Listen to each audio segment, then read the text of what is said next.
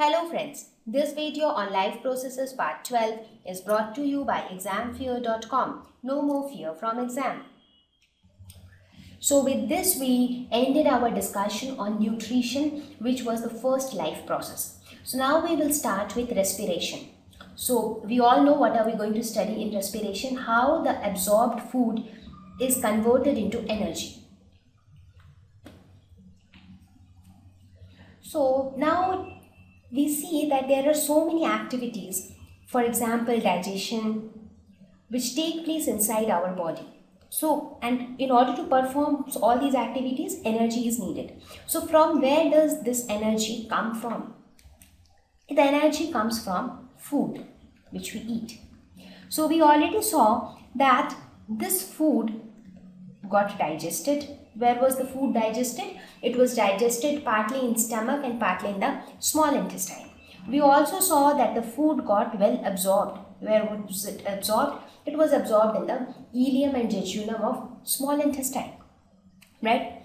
The absorbed food was then assimilated as well. Assimilated means the food's energy was stored in the assimilated molecules. That means the assimilated molecules hold the energy. So till this point we have already talked about in nutrition, right? Now the question is, how is this energy released so that we can utilize this energy for various activities? Because till now we only see that there are some molecules which hold energy. That means the food which is digested and absorbed is now present in some molecules, but how do we free that energy so that that energy can be used for other purposes? So how are we going to get that energy release? So that is what we are going to talk about in respiration. So the question is how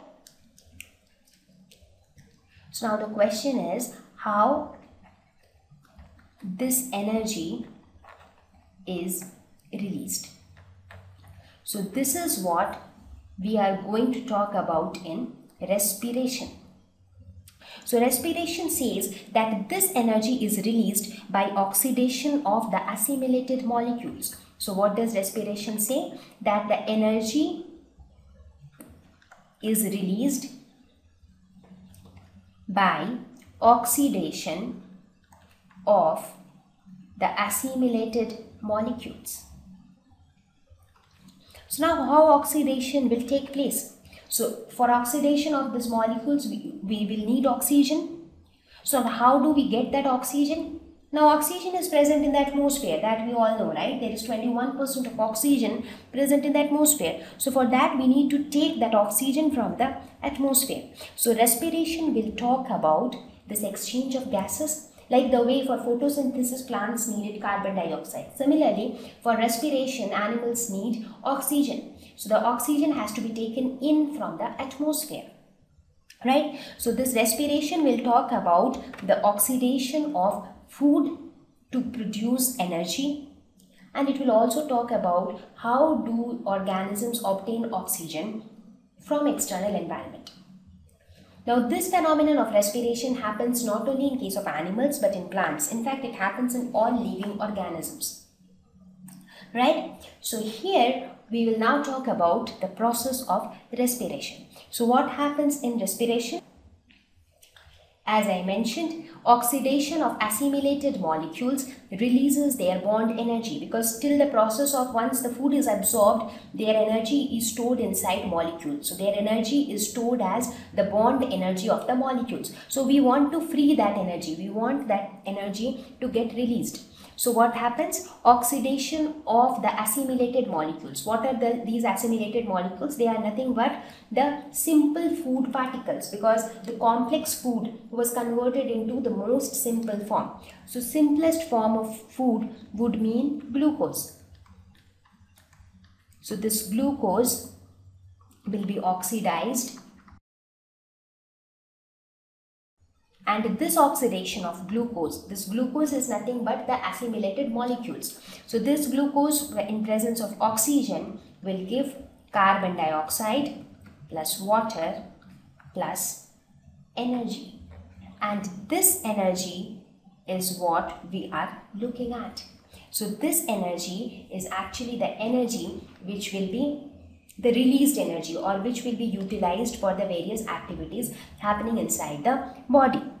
Now this glucose is not only in the form of exact glucose or any other food materials which provide materials needed to create glucose. For example, when we take sweet foods, they are a rich source of glucose themselves, the sweet foods, while other foods provide materials which are needed to create glucose. So end of the day, when those complex food materials get converted into simpler and simpler forms, at the end we receive some simple thing like glucose. So this simplest form will get oxidized in presence of oxygen, and it will form carbon dioxide, water and energy. So this carbon dioxide will then be released out, because again this carbon dioxide is a byproduct of respiration. I mean, it is something which we don't want it, so we will release it. So the carbon dioxide is released out.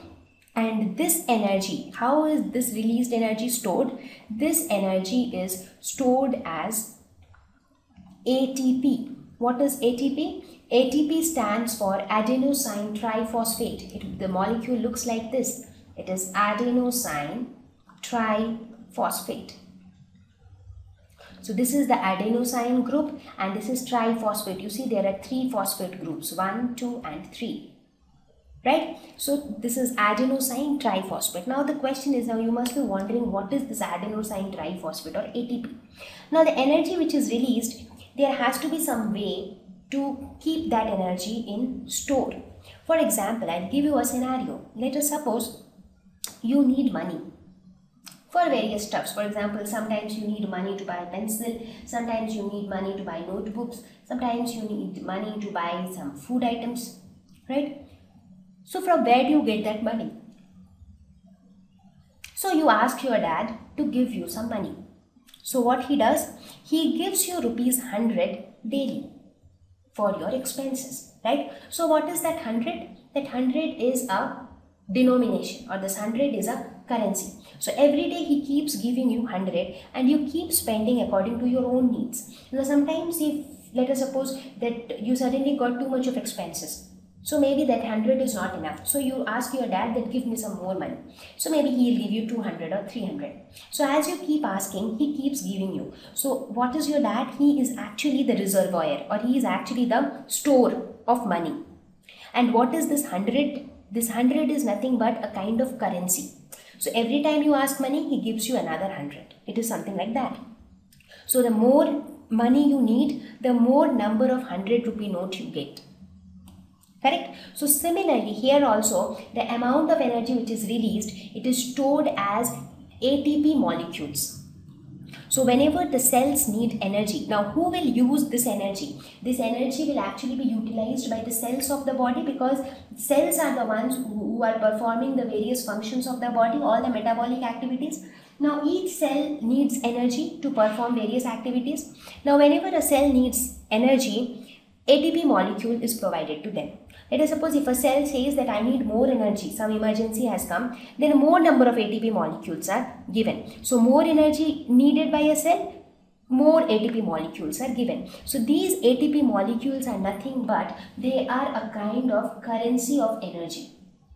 So whatever energy is released, they are stored as ATP molecules. So if we talk in this term that 8 ATP molecules is given to this cell, 10 ATP molecules is given to this cell. Right? So it is a kind of currency which behave as a storage of this energy. So now you understand what is the process of respiration. Respiration is basically oxidation of the assimilated molecules so that their bond energy gets converted into released energy, which can be utilized for various activities which take place inside the body. So how is this energy stored? This energy is stored in the form of adenosine triphosphate molecules. So whenever a cell needs energy, ATP molecules are given to that cell. Whenever the energy requirement is more number of ATP molecules are given. Right? Okay, so now let us see what is respiration. Let us try to define respiration. So respiration has got two aspects. One aspect is the oxidation of the assimilated molecules.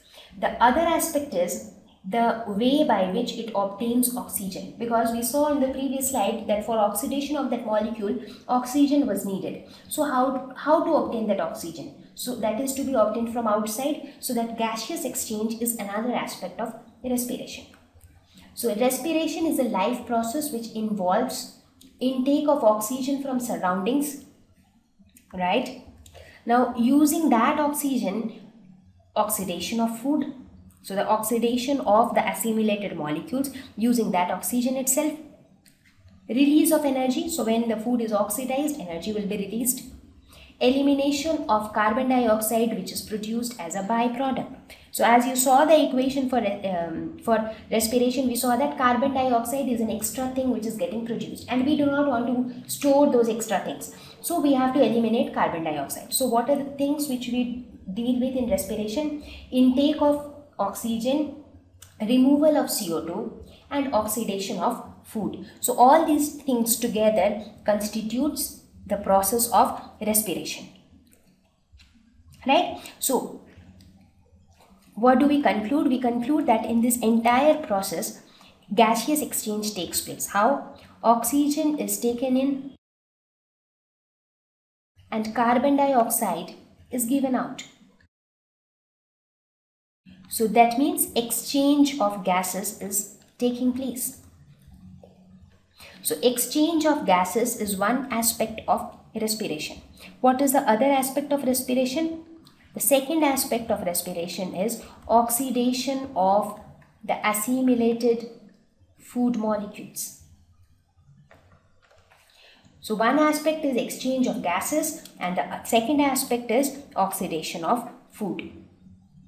Right? Now what happens in case of respiration? Oxygen is taken in. Now for let us take the example of human beings. How do we take in oxygen? With the help of our nostrils, right? So this oxygen enters through our nostrils, and where does it go? It basically reaches our lungs. So these are our lungs. So the oxygen will actually enter through the nostrils and it will finally reach the lungs.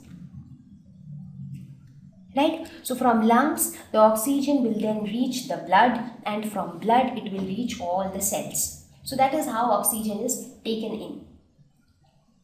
Right? Now how this transfer actually takes place, that is how oxygen reaches from nostrils to lungs, how it reaches from lungs to blood, and how it reaches from blood to cells, that is what we are going to study in the coming slides. So for now, I hope you understood what is the process of respiration. Now many people think that whenever we talk about respiration, many people feel that respiration is all about taking in oxygen and giving out carbon dioxide. They sometimes ignore this second part of respiration, which is very, very important. Right? So many people think that respiration is same as breathing. There is no difference between respiration and breathing, but it is not like that. There is a big difference between respiration and breathing. Now when I talk about respiration, respiration has got two different aspects. One is internal respiration and the other one is external respiration. So when I talk of internal respiration, internally what is happening during the process of respiration? Oxidation. So oxidation of food. That comes under internal respiration because it is happening internally. We are not able to see this. And what comes under external respiration? External respiration talks about exchange of gases, because that is something which is happening externally. We can see people exchanging gases. We can see that when we breathe in air, we are actually taking in oxygen. When we breathe out, we are giving out carbon dioxide. So that is external respiration because we can see the exchange of gases externally. Right? So what exactly is the flow of respiration? Now from the environment, fresh air is taken in. Now fresh air contains a lot of oxygen, so oxygen enters into the body. So where does this oxygen go? It is taken through the nostrils and then it finally reaches the lungs of our body, because lungs are the main organs of respiration. So from lungs, they goes to the blood. From blood, they reach the cells finally. right? Now the cells are the places where actually oxidation of food takes place. I mean, as we were talking about that oxidation of the assimilated molecules. So that process actually takes place in the cells. That is, internal respiration takes place inside cells. Now when internal respiration takes place inside cells, what will happen? Carbon dioxide will be produced in the cells. So what will the cells do? Cells will throw out the carbon dioxide outside. So these carbon dioxide will then go to the blood. Blood will carry these carbon dioxide back to the lungs. The lungs will again throw these carbon dioxide through nostril when the person exhales. So this carbon dioxide is finally exhaled through the nostrils. So this is the entire process of respiration. So we can see that respiration is not just about taking in oxygen and giving out carbon dioxide. It has something more to do. So how do we differentiate between respiration and breathing? Respiration is a biochemical process, whereas breathing is a physical process. So breathing is all about, that means taking in and giving out. So that is all about breathing. So we have nothing to do with, there are no chemical equations involved. There is no chemical reaction which is taking place during breathing. So it is just a physical process where we breathe in and breathe out. When I talk of respiration, it is a biochemical process. Biochemical means some chemical reactions take place in different parts of the living organisms. For example, you saw the oxidation of food is taking place inside the body. So some chemical reactions are actually happening. So it is a biochemical process. Respiration is both extracellular and intracellular. That means within the cell also certain things are happening. For example, oxidation of food takes place within the cell, so that is intracellular, but at the same time there are some extracellular things happening, that is the exchange of gases. But breathing is all about extracellular. It is just exchange of gases. In respiration, enzymes action involved. Because in respiration chemical equation is involved, therefore enzyme actions are involved. In breathing, no enzymes involved. Respiration, energy is released. In breathing, there is no energy released, because when we define respiration, what do we say? It is the process by which energy is released from the assimilated food molecules, right? But when I talk of breathing, breathing is nothing. It is just exchange of gases. So in respiration, the important thing is internal respiration. But for that internal respiration to take place, we need oxygen. So that is why we have external respiration. So respiration mainly talks about the fact that a lot of energy is released. But in breathing, there is no energy released. In respiration, all body cells are involved. This oxidation of food molecules, this takes place in each and every cell of the body.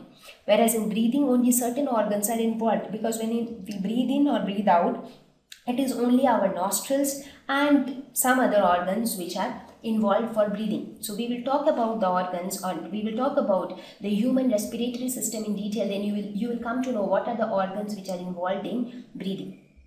Right? So now you understand the difference between respiration and breathing. Breathing is just a physical process of exchange of gases. But respiration is a lot more beyond that. It is an exchange of gases. Along with that, there is oxidation of food which takes place inside each and every cell of the body. And this oxidation releases a huge amount of energy. Thank you.